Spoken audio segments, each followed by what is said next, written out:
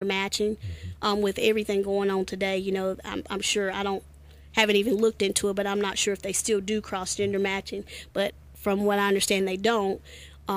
I taught him how to type. He wanted to type, so I took a laptop. We would spend time doing that kind of thing. But it was just, I got involved with the community, and I really liked it. I don't have kids, so it was my way of. It's rewarding. It was isn't rewarding. I grew up no siblings in my house, so I always wanted a brother. Yeah, only child. I always wanted a brother or sister, but I don't know, just children. Even to this day, any child, my mom always tells me or tells somebody, if you let her have your child, you won't get them back. That's children. So Yeah, cool. for some reason, I just attached to kids, but the program just gave me a way to give back. Just a way to give back, and I've gotten a lot from the program. I always tell people I'm not a public speaker. I hate speaking in public. I'm terrified. But when it comes to talking about this program, Big Brothers Big Sisters, it seems like all the fear just goes away when I talk about the program. So you don't think you get things out of it, but you do. It may be something very minimal, but you will. I can promise you'll get something out of the program. Well, just watching you, Sonja. She's awesome. Seriously, awesome? I'm just your energy from the first phone call to the second email She's why I'm to sitting here. the in-person. It's like you're just contagious. You're just full of energy. Yes. Well, hopefully people will hear this and get full of energy and come out and volunteer. True. So do you guys still go out to companies and try to recruit that way? Yes, we do. Okay. We're in the midst of the United Way campaign. United Way is the United Way is hosting their campaign kickoff. So they have us going out speaking, and so we're going out speaking to a lot of companies about getting involved. Definitely supportive of United Way, but we're also speaking about volunteering. Now, my situation is kind of different than Sonja. I'm also a volunteer. I actually was a volunteer before I started working for Big Brothers and Big Sisters. So I have a personal story myself, and I do have a family. I have 3 kids of my own, and I'm married. So what I tried to instill in my family was what Sonja said is about serving. My son get his chance to see me serving others, and I think that's a very healthy thing as we talk about our community, to plant seeds into our kids, because sometimes you're right, our wives or spouse be like, hey, you could be doing this and that, but we could be serving others. That's the biggest gift that we could be giving. If you go into the relationship like that. Exactly, true. Yeah, you said it. That's the key. That is the key. That is the key.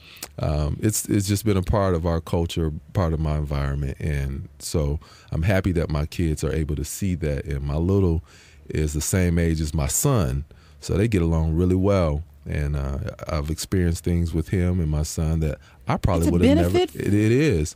It is. I mean, we went to Cavalia, and I probably would have never gone to Cavalia to see horses run around and people jump off of horses, and I would have never paid for that. It was an amazing show. But it was an amazing show, and I took my little, and my son, and we all sat there amazed, really. So these are things that I've explored as we talk about experience and been exposed to that I normally probably wouldn't have been able to experience if it wasn't for Big Brothers and Big Sisters.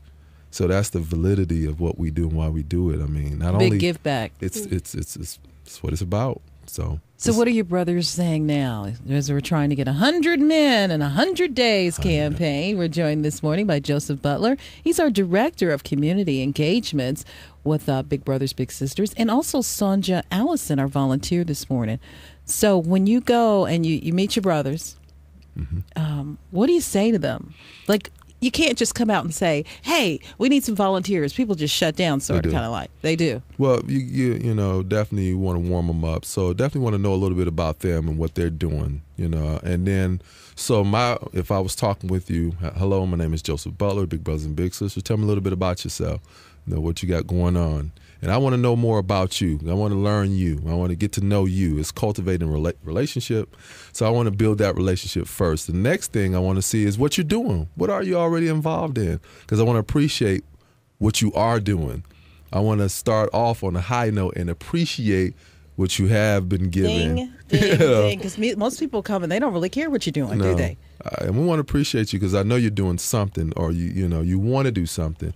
Then I want to share with you the opportunity about getting involved and the need that we have for men to get more involved. So that's kind of I'm gonna call it my sales pitch, but that's my path, my direction, my approach on how to engage people into big brothers and big sisters. That is so brilliant. Yes. And then we come behind him, the women. They do. and what do you say, Sonja? Yeah, yes, we come behind him. And so tell me, how much time do you think it takes? Exactly. And so then that leads to a whole nother conversation. Because like we were saying earlier, the misconception is about about time, and that is the biggest obstacle.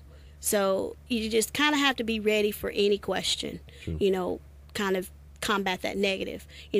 Somebody usually, from my experience, I'll say, well, how much time do you think it will be? How much time do you think it takes? I get, like I said, it once a day, 5 times a month. I get all these outrageous times. And then when I tell them, if you do school-based 1 hour a week, community-based 2 to 3 times a month, and they look at me like, are you serious? That's it? And your commitment is only 1 year. Mm-hmm. So you don't have to, once you sign, as he said about signing a contract, it's not that you're signing a contract for the rest of your life till death do us part, that type of thing. You just sign a contract for 1 year. That's your commitment, is 1 year. After 1 year, if you choose not to do the program, you're not obligated to do so. But I will tell you that I signed back in 2004, and I'm still doing the program in 2010. So, wow. Like I said, you'll sign, and I don't hear of many people signing and then giving up after the first year. Now, they may have situations change that they have to give up the volunteerism, but just doing the program and saying, oh, I'm not rewarded, or I don't like doing it. I haven't heard of many stories where people just after the year just say, okay, I'm done. Mm-hmm. That's it. Mm-hmm. I don't really hear many of them. Or they might give up 1 year because of some issues and come back another year. Yeah. And we've had some recruiting drives lately, and I have met some people that have done it before. I had to stop, I had a change in my family situation. Now I want to get back involved. And so we've had people get back involved. We've had people that have moved from different states that were involved in the program. Mm-hmm. And then during these recruiting events, they'll say, oh, well, y'all are here. I want to get back involved. Mm-hmm. I was involved in such and such state. I did this, I did that. Okay, come on, sign up. We can get you back in. We just got to go through, course, background checks, things like that. And they come back in, and it's like they never left. Mm. During these economic times, is it hard to raise money? Do you need to raise money, and how much does it take? Oh, that's a great question. We definitely do need to raise money because we're growing as an agency. I mean, we're serving over 1,000 youth at this time, but, I would say the number could definitely, as we move on, is trying to increase to 3,000, and that's the campaign we have going on, campaign for 3,000 lives. And we want to get up to serving 10% of the community that can be served, which is 12,000 youth. So it takes $1,000 to support one match for a year. That's what it takes. It takes $1,000 to support one match for a year, to make, support, and monitor that match for a year. And when I say match, we have a match support specialist. It's professionally supported. So we have somebody that work with you through the length of that match. We have somebody that calls you, sends you information about resources that are available, that checks in with the little, checks in with the parent, checks in with the big, to make sure that that relationship is intact, it's safe, and it has the resources it needs to continue to grow. So that's when we talk about making a match and having that match supported. That's what the $1,000 is helping pay for. And we can donate online? You can definitely go online and donate again to www.bbbscharlotte.org. They also take donations. When he was talking about the organization doing events, I know that there's people that donate Panthers tickets, Bobcats tickets. I recently had someone contact me. They had hockey tickets. They donated the ticket. So, they take those type of donations as well. As I was saying earlier, there's a lot of kids that can't get that experience. So, if people have extra tickets and things like that, they can contact the office and they can donate that way as well. That's really good. It's really good. Because I was going to say some families are a little tight on budget these days, but there's a lot of, if you're creative, there's a lot of great things you can do. I mean, the great outdoors is number one. It is. Do we get outside and go to our nearest forest? Probably not. No, go hiking or go to the park. You know, you're right. It doesn't cost a lot to be a big. It really doesn't. I mean, you incorporate that little into activities that you're already doing. You know, you don't have to create things. People think, what am I going to do with this little? You don't have to go create anything. We have so many wonderful free things here in Charlotte. So many. I took my little to the opening of the Beckler Museum. It was free. It was great. It was free. So these are things that are online. And again, our match support specialists send out that information saying, hey, check out this great opportunity. Just want to let you know you can go check, take your family here. So it doesn't cost a lot to be a big brother.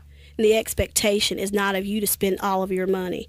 They tell you when you sign up for the program, and they tell the parents, the big is here as a support for your child. They're not expected to buy birthday gifts, buy Christmas gifts. Every time you go out, they're not expected to buy the movie tickets, buy the basketball tickets. The parents are responsible for sending money with the child on the activities.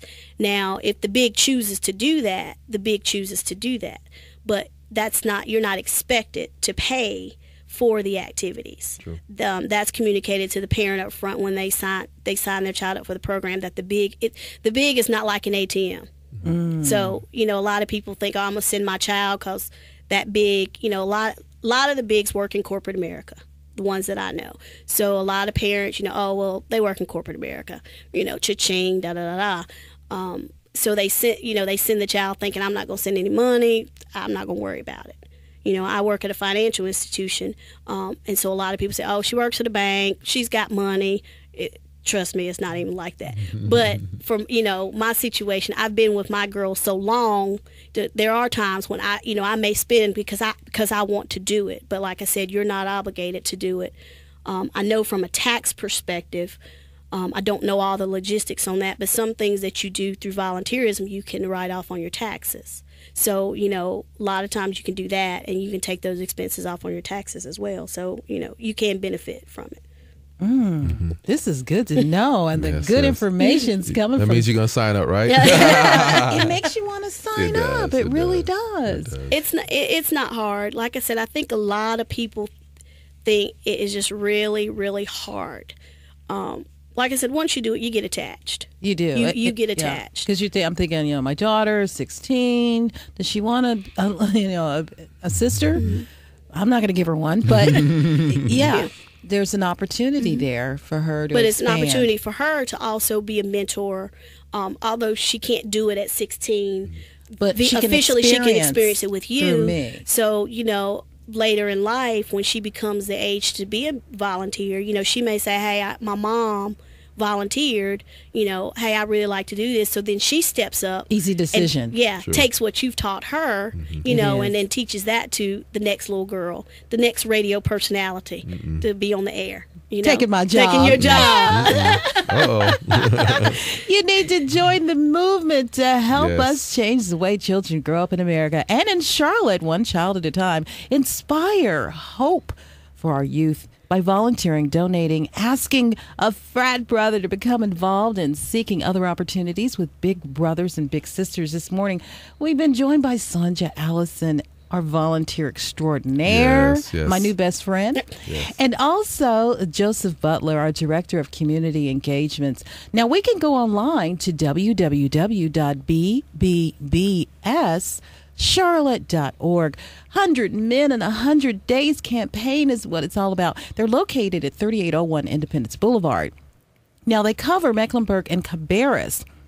And right now we're just looking for 100 men. We got women, but we need girls, little girls. Correct. A lot of us think, well, I can take care of my little girl. I don't want my little... But, the more the better. And I like the way you said, Joseph, that it's lives. It's not just being a big. Right. It's lives that you're changing. And if you can change one at a time, you're talking about a life. True.